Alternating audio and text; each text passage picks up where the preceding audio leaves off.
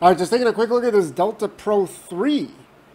So not 2, not the Delta Pro 2. I don't know. I don't know what happened to that one, unless they're counting the Ultra as the 2, or I don't know. Maybe they were just worried there's too many Delta 2s already. There's the regular Delta 2, Delta 2 Max. Yeah, that's probably what it is, isn't it? They probably just said, screw it, let's just go to 3. Yes, so this is the third one, and yeah, we will talk about kind of the comparison to the original Delta Pro. Well, kind of the biggest differences. We'll kind of do that at the end of the video. But I'll let you in on a little secret. There's not really a huge difference here. I mean, the biggest change is the fact that you can do 240 volts with just one of these. Just one of them. You know, this picture here, we're showing 2 of them. It's just because this is the random picture that I grabbed. It has nothing to do with the 240 outputs. If you want 240 volts, yeah, you just need one of the units. In fact, they're right here. It's this section right here. It's 240 volts. The other one's 120. So that's the biggest difference. We'll talk about all the little stuff, you know, as I said at the end of the video. This box here, this is just if you want more AC power. You know, so what does this thing got? The single unit here has got 4,000 watts output, AC. So that's a lot. If you want, hey, if you want 8,000, yeah, you can get this box and you have to do this. Kind of the whole point of this new product is you don't really want to have to use these boxes, do you? Because that was like the old one. That was like this one. You know, if you wanted 240 volts, you could get it. You'd have to hook them up in parallel and all the boxes and stuff. So, I don't know. To me, I mean, let's be honest. 4,000 watts, that's good enough, isn't it? It is good enough because think about it. If you need to power like something that's almost 8,000 watts, hey, good luck. You might be able to power it for a few moments, but you're not going to, it's kind of pointless, isn't it? I mean, how much battery capacity are you going to need to really be able to power a load like that for, you know, a long time, a decent amount of time even? You know, you can only go up to 48, you can only go up to 48 kilowatt hours with this thing right here. We're going to refer back to this diagram a lot, in fact. So, you know, even 48 kilowatt hours, you know, if you're pushing 8,000 watt outputs, heck, you know what? Hey, you know, even if you're just pushing 4,000 watts with one unit, you're gonna burn through all your battery capacity in no time. You know, and if you want 48 kilowatt hours, you know, think about how much money that's going to be. It's going to be like 40 grand, and then you don't even have solar or anything like that yet, do you? So this is where I kind of say, like, this product, it's, you know, when you look at everything on paper, it sounds great, but in practice, it doesn't really make a whole, it doesn't really make sense, because a 4,000 watt inverter to power large loads, like huge loads, yeah, you don't really have enough battery capacity to really do it a whole lot. Honestly, you know what I would say? I would say go for a smaller unit and try to find appliances that have less demand, less power demand. There's a lot of things, you can pretty much do everything you want if you can find the right appliances. I mean, hey, you could get like a little Jackery 500, like less than $500, 500 watt inverter. You know, the specs on it, yeah, they're not good. But the point is, if you get the right little appliances, little cooking appliances, USB 12 volt stuff, fans, refrigerators, you know, you can do, what are you really doing with this thing where you need 240 volts? You want to run, you want to run your 3 ton AC? Good luck. Hey, good luck doing that. But if you're just looking at this product like thinking I can just buy, if I could just buy this one unit and I'll be set, to me, it's just silly. It doesn't make sense because this has only got a 4 kilowatt hour battery in it. And with this huge inverter too, even if you're, hey, even if you're not powering a load, just turning this inverter on is going to use probably somewhere like around 40 watts. Just if you turn this button on. Turn that button on, it's probably going to use like 40 watts. Just powering the inverter. So you might say, well, I could get this product and then, you know, maybe I don't want to run everything in my whole house, but maybe I want to run my full-size refrigerator, right? And I know that thing uses about 1 kilowatt hour, maybe it's 1.5 kilowatt hours per day. Yeah, so you're looking at this thing thinking, well, this thing's got 4 kilowatt hours. Just, you know, just this one unit. So you're doing the math. But guess what? you forgot to factor in the inverter here. If it's using 40 watts, think about it. That's every hour, that's 40 watt hours. You know, do the math. Hey, do the math. Guess what? Over a 24-hour period, that's almost 1 kilowatt hour. Just the inverter. You're not even really accomplishing it. You're not really accomplishing anything, are you?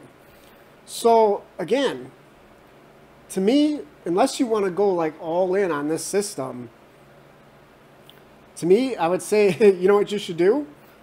Subscribe to my channel. That's what you should do, because guess what? That's kind of the thing I like to talk about on my channel in all my videos, is kind of doing the most you can, really. Everything that you really need to do, you know, to stay comfortable. The modern conveniences of life. Do it with the smallest, most efficient power station possible. And it makes sense not only from powering things, but from charging as well.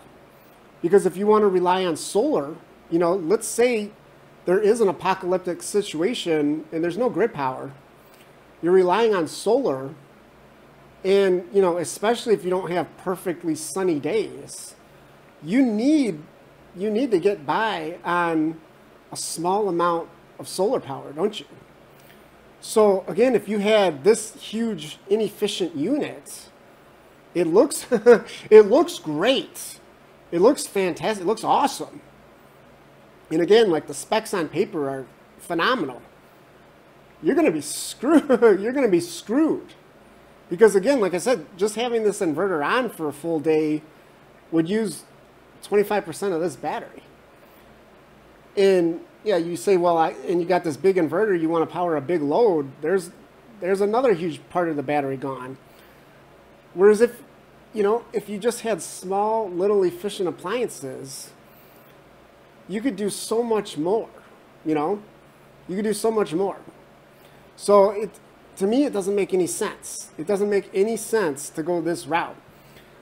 And so, yeah, let's move on to the next part of the video. So this part you're probably thinking is going to be where we're going to do the testing. We're going to test this unit. We're going to test the new Delta Pro 3. We're going to see if all the specs are true. No, we're not. We're not. We never do that. We never do that, because to me, again, it's a waste of time. It's really so you want to see, like, okay, you want to see if this 120 volts, is it really 120.0 volts? No, it's probably not. It's probably like 119.3, or maybe, hey, maybe it's like 119.7. You know what I mean? Like, it's in the ballpark. Trust me, all of these companies, even the budget brands now, guess what? This power station market, it's really started to mature. So, and a lot of these companies too, they don't make all their own stuff. You know, they get them from suppliers. In the budget brands, typically, a lot of times they use the same suppliers. And again, like I was saying, there's so much money in this market, and the market's matured so much. These companies, they know what they're doing. You know what I mean? So if they say, like, this thing does 20 amps, it's going to do 20 amps, roughly. Close enough, within a margin of error. you know, the same thing with, you know, 100 watt USB-C. It's going to be right there. You know, these companies are so experienced now. There's no guesswork. It's not like it was a few years ago where you didn't know. Maybe it was a good product. Maybe it sucked. There's no question anymore. Everything here is going to work as advertised. Really the only question is like reliability. That's the biggest question. And in fact, it's a huge question when we're talking about a brand new unit. I mean, you want to watch these videos, you're concerned, you know, whether the voltage is right on spec, whether, you know, the claimed number of amps is right exactly what they say, but then you want to go out and buy a brand new unit, a brand new product. Guess what? It probably does have an issue. It probably does have some problem. That's all brand new products have problems. There's always something gets missed. Something needs to be tweaked. So, you know what I would say? Don't buy this thing. You want to go out and buy this thing on day one? Really? And in fact, you can tell these things are really starting to mature, because when you start seeing these companies advertise stuff like this, sleek and striking, cutting edge design, you know, there's nothing new here, is there? That's why they're advertising something like that. There's nothing. All of these specs they're very similar to the old Delta Pro. They're very similar to the competition, and they're even similar to what all the other power stations have. You know, the smaller ones. It's just scaled up. You know, it's more power. It's more solar capability. But it's all the same stuff. State-of-the-art LFP tech. It's all the same cells. There's just more. There's just more of them, right? So you get it, right? 10-second UPS. Yeah, you can get that on like a $300 budget unit. So, you know, and then this ultra quiet. Yeah, this might be the biggest change, actually. You were wondering about that. Yeah, they've kind of revised, they've improved the cooling capabilities of this thing. So it's going to keep the unit itself cooler, and it's going to make less noise. So there you go. I would say that's the big takeaway from this video, really. The other little thing I was going to talk about is the solar. So it's really nice. There's actually two inputs on this new Delta Pro 3. They're both XT60, but one's high voltage, one's low voltage. So, you know, the high voltage one's real similar to what the original Delta Pro had, but having that additional low voltage one is awesome, because especially for a lot of you guys that are doing van life, even just in an RV or something, if you're traveling, you're moving, you know, in a vehicle with an engine, and you got a flat roof with some solar panels up on top, it's so nice to be able to dual charge simultaneously. So, you know, you can have your solar array feeding the high voltage input, and then you can just have, you know, your car socket feeding an extra 100 watts or so into the low voltage at, you know, simultaneously. So that's just awesome. And that's kind of the setup you want to have if you are in a van or an RV. Don't go for that 800 watt. You've seen that new alternator charger, charge up to 800 watts from your alternator? I wouldn't recommend doing that unless you want to replace your alternator like every year. You could, hey, you could do that. There's no free lunch here, by the way.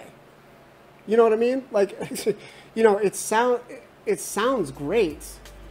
It would be nice to have an emergency for sure if you're really relying on solar and then you happen to have some bad weather, you know, which you usually don't have. That would be, I would say, okay, go for that, but don't rely on that